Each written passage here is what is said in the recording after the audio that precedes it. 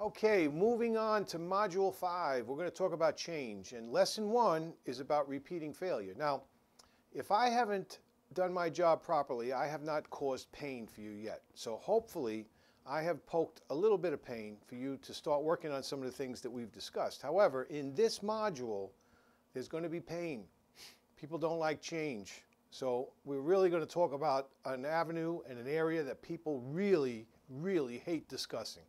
Next to life insurance and death, this is probably the biggest topic people don't like to discuss. So let's get on Lesson 1 and talk about repeating failure.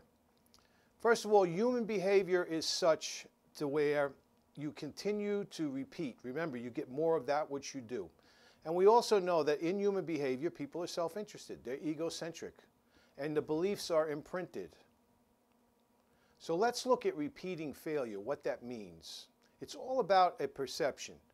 People tend to create subconscious patterns. All of us do this. Those subconscious patterns are below the iceberg again, below the water. Above the water is the iceberg we see. That's our conscious thoughts. That's what we do constantly. That's the behavior we display. And we have that with us on a regular basis. But it's driven by what's beneath the surface. So we do the same actions and we expect different results. Now, Einstein called that a form of insanity, but just think about it for a moment. Think yourself through this. Do you really believe that you could do the same exact thing and get more than you got the first time you did that same exact thing? It's kind of difficult. It really doesn't work. If you poured water into half a bucket, and then you went out and you decided to empty the bucket and start over and come back and pour water into half the bucket, you're still going to have a half a bucket of water. Now, maybe you think you do it faster, you do it sooner, you're still going to have a half a bucket of water until you fill the bucket. So you have to make a change somewhere. Failure is a state of mind. It's not real. There's no such thing as failure. Oh, there's a bad result, but that's not failure. Failure is a mindset that you take on. It's a fear. It's something that comes from doubt. So change is how to effectively work with that. Now, change creates discomfort. Change is a matter of the status quo. People are comfortable in the status quo. They don't want to be discomfortable. They want to stay in the status quo. So they have locked-in beliefs. Now, we've discussed a lot about your beliefs, and we've discussed on changing those beliefs. But here's the thing. People are resistant to change. Those are closed-minded people.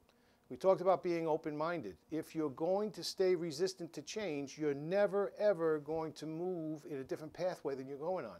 You're going to stay in the same road, and that road's down the road with the 95%. So success requires that you're willing, open-minded, and able to make change. And it comes from reasonableness. It means that you are willing to open your mind within a reasonable amount of time and effort and take the common sense approach. That's what you want to do in your finances. Okay?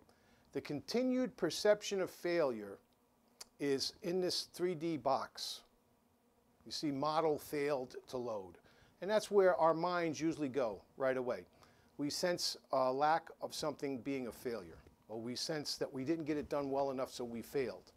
Now, failure is a very positive event. Failure moves you towards success. You have to have a certain amount of failure.